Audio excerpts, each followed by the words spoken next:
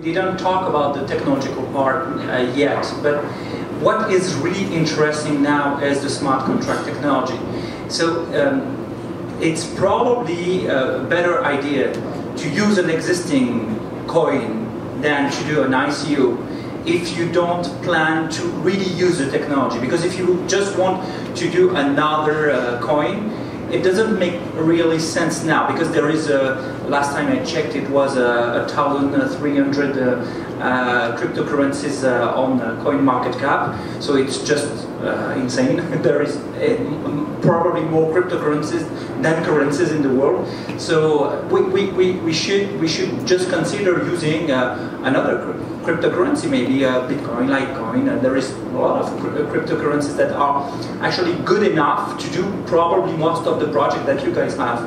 But if you really want to use the smart contracts, of course there is no choice but to run your own ICO, because you will have to develop your own protocol and your own things in it.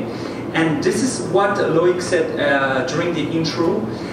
Recently, the community started to complain about Ethereum and the Solidity language, and how this whole blockchain is not scaling as it should be.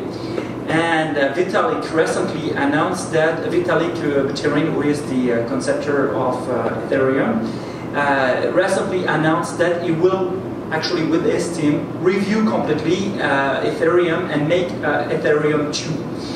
And definitely the way the smart contract will be managed in the Ethereum 2 will be a big difference and will make a big difference in any other ITO that we will run in the future. So probably this is the path that will take the ITOs in the future to better develop smart contracts. And this is my feeling, this is my opinion, but just to be honest, now it doesn't make sense to make a coin just to make a coin.